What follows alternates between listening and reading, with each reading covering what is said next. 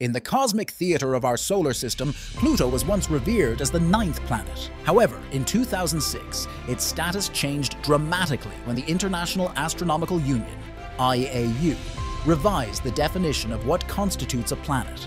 According to the new criteria, a planet must orbit the Sun, be nearly spherical in shape, and have cleared its orbit of other debris. Pluto meets the first two criteria, but fails the third.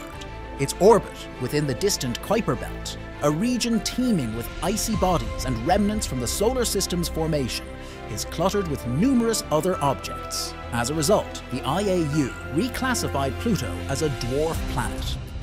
This new classification sparked debates and a touch of nostalgia among those who grew up knowing it as the 9th planet. Although Pluto no longer holds its former planetary title, it continues to intrigue astronomers and the public alike, maintaining a unique place in the vast narrative of space.